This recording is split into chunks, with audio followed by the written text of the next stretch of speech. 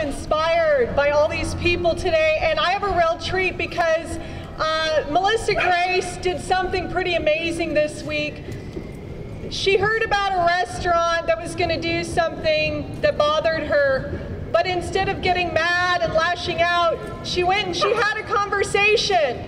And I'm going to let her tell you the rest of the story. So please welcome Melissa Grace with San Diego Rise Up.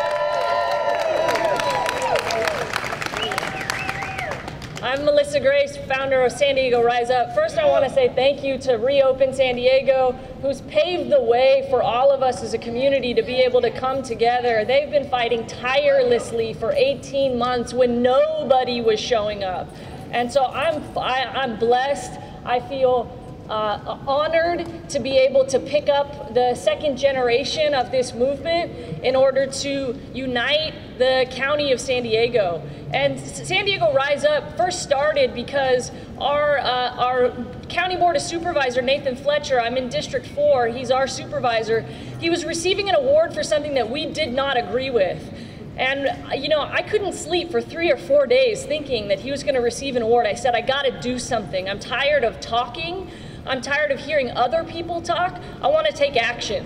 So we launched San Diego Rise Up, and we opposed him receiving his award. And you know what? We got nothing but positive feedback from the community. We saw a demographic turnout that we had never seen before. 90% of people who are showing up I've never seen before, and they're between the ages of 25 and 45.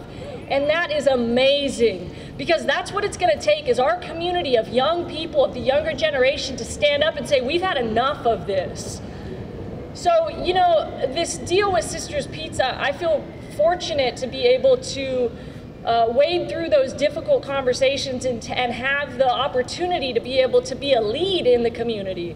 Because it would have been really easy to say, boycott Sisters Pizza, forget that place, never go back there, which is what a lot of people are continuing that rhetoric.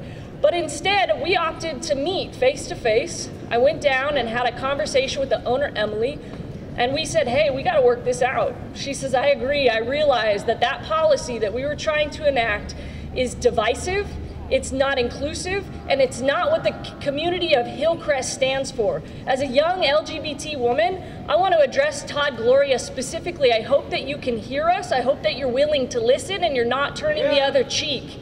Because the people of your community are saying no more. We are not going to oppose you. We are going to create a force so astronomically powerful that you will be overshadowed by the power of the people, and that's a promise.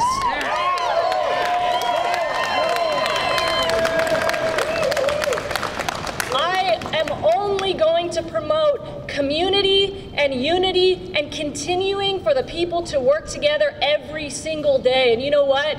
The swell is coming. Yeah.